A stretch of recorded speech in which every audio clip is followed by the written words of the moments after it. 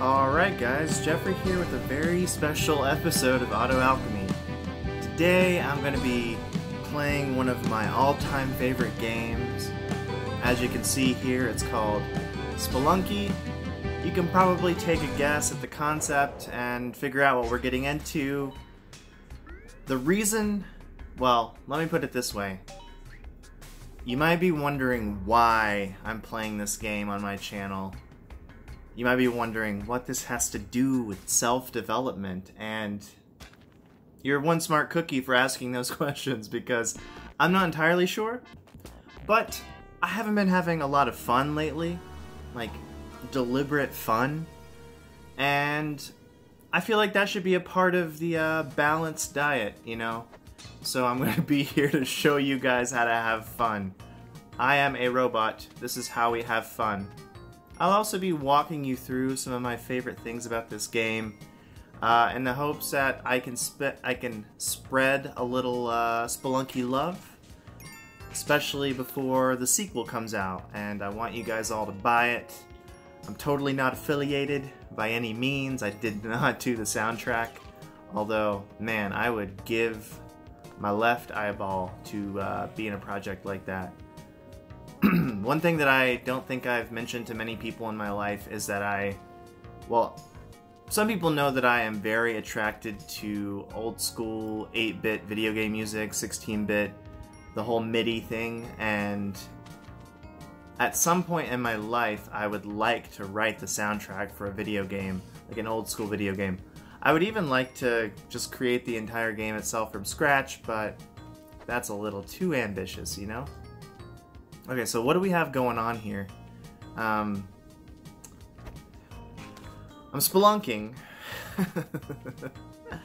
I am inside a cave right now, and the cool thing about this game is that every level is procedurally generated, so even though you might encounter a few archetypical situations, everything is going to be unique to some degree. It's going to be a different amount of gold in each level, a different layout. Right now I'm holding my dude. He's what you might call a damsel. This game does not discriminate when it comes to damsels. Whoops, my damsel just fell. Thank goodness he's still alive. So you can have a female damsel, a male damsel. You can also be working with a pug, even a sloth.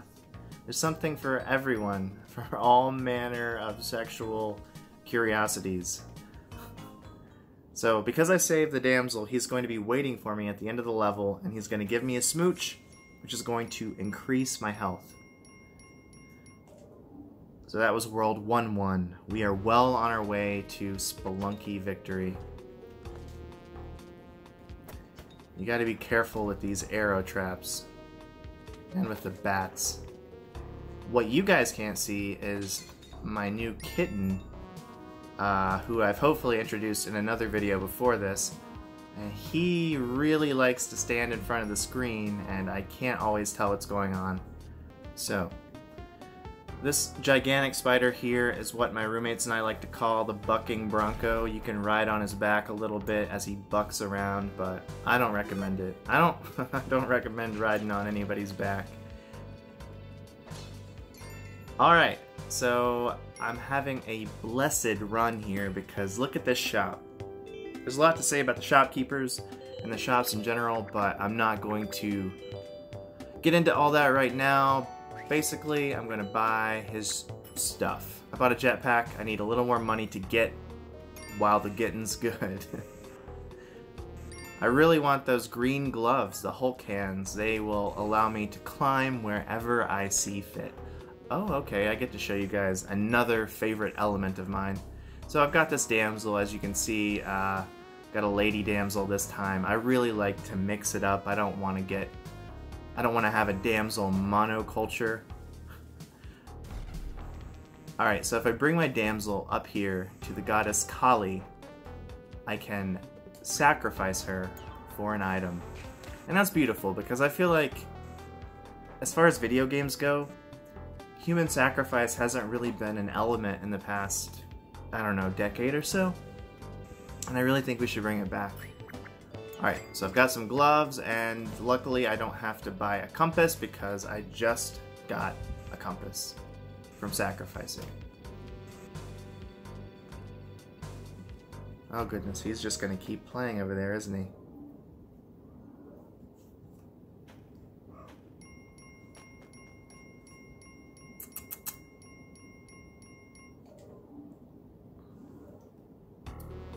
World 3. Grabbing my damsel and then heading on out. Do you guys like spiders? I know some people are actually into spiders, which weirds me out. I mean, I'm not deathly afraid of them, although I do have night terrors about them on occasion. But in my waking life, I don't really fear them. Like if a spider was standing in front of me, I would be fairly nonchalant, so I don't know what the deal is with that particular distinction. Like, why do I dream about them and flee in terror? Okay, we're gonna have some problems here if my feline friend doesn't make a move. He's really cute though. The other day he like watched the character avatar wander to the right side of the screen and then disappear, and he like wrapped around the TV to see if the character was back there.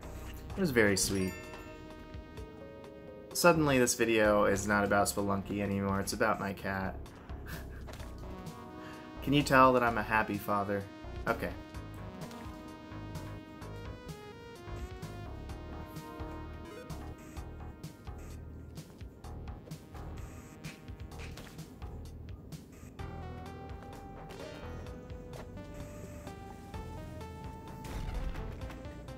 So I'm being a little risky right now because I only have one bomb left, and it's very, oh look at that. I was gonna say it's very important to have bombs. You have to make some calculated maneuvers.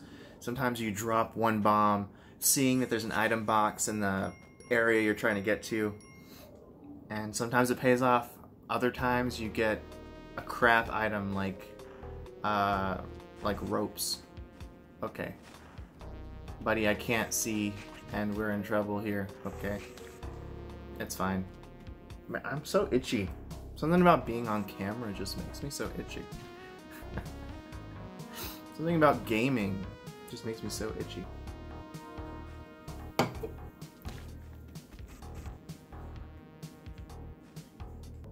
What are you doing? You can't do this.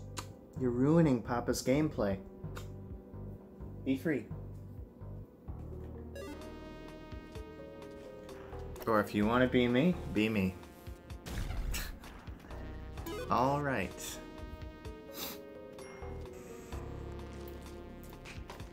We are at it again. Another one. Man, I'm losing steam. I thought this would be... I thought I would be the next PewDiePie. And now I'm just... I haven't even screamed yet. I've got to scream at the top of my lungs. I got to really ham it up. Ah! I can't even do it. When I try, I just hit these beautiful, pristine, crystal clear notes. I'm like the next Jeff Buckley. He's a favorite of mine. So that's wishful thinking right there. So I have 6 bombs, and I see 2 item boxes over here, and I'm tempted to just drill the F down in here and see what's going on. I'm gonna do it. Obviously, I'm doing it. Holy crap. What? Oh, that's a payoff right there, although I don't actually know what was in the other box. In any case, I really needed this key, so I'm glad that I explored the level a little bit.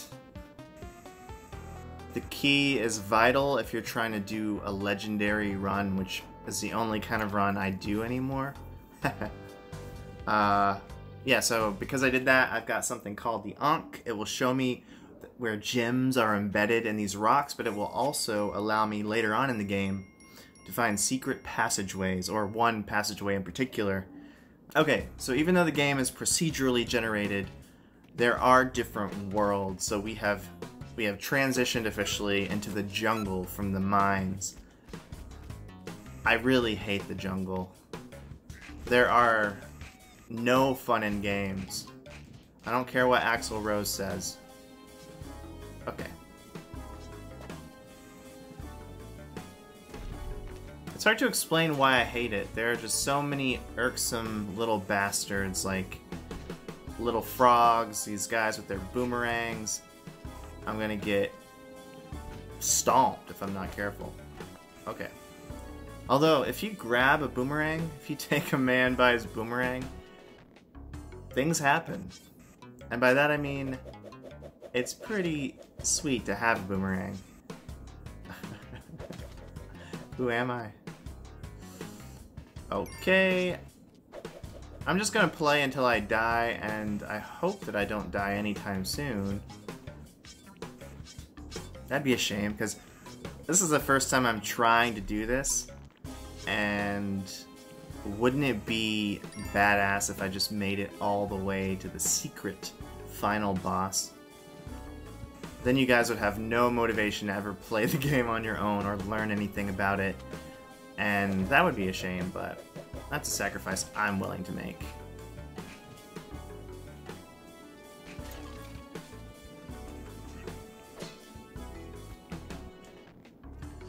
So, all quiet on the Best Western Front here. We are off to level 2.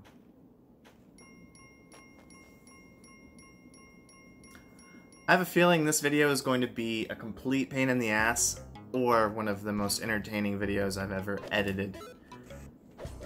Only time will tell. And only a watch will tell time.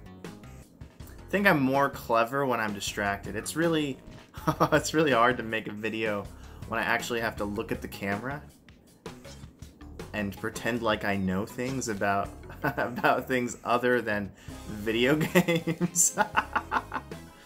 But you know, we each have things we're good at, and it's also good to have stretch goals. I don't even know what I'm talking about anymore.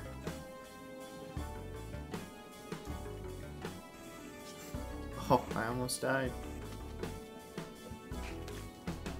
So this is an idol, a golden idol, and he's worth quite a bit of cash. I will show you what happens if you grab it here in a minute. But first, I gotta stock up. Oh, shit.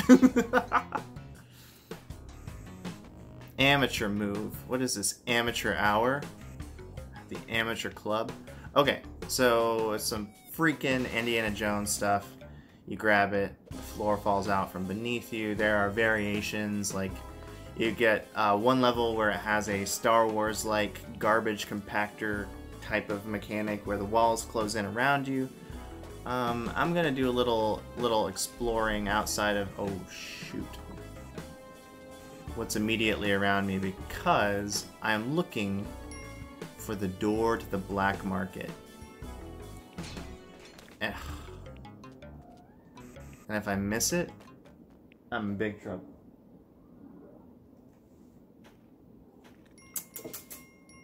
Iggy.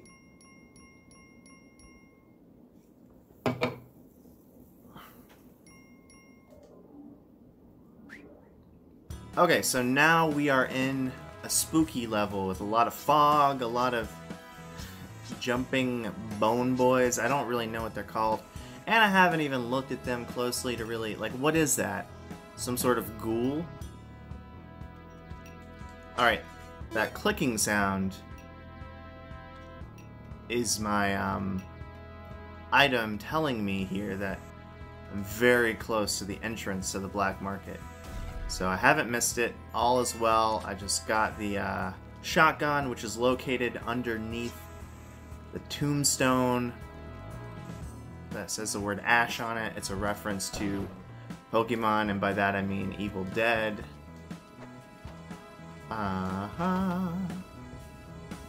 Oh, it's somewhere over here.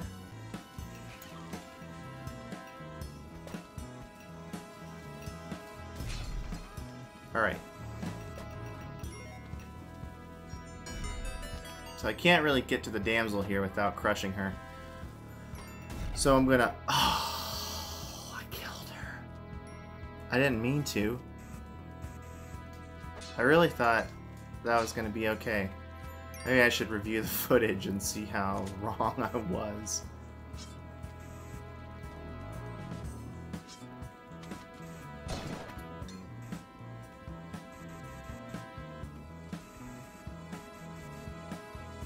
Okay, so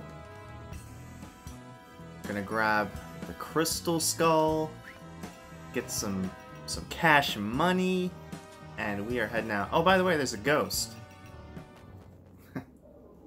If you linger too long, if you dilly-dally in a level for too long, for longer than 2 minutes and 30 seconds, then a ghost will pursue you. And if it touches you, you're dead in one hit. But also, if you grab the crystal skull, you get an additional ghost. So that was the first of 2, and I'm glad I got out of there when I did.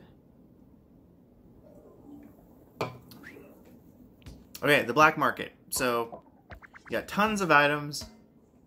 Although this one's pretty crappy, I might actually make it through here without doing anything terrible. Oh.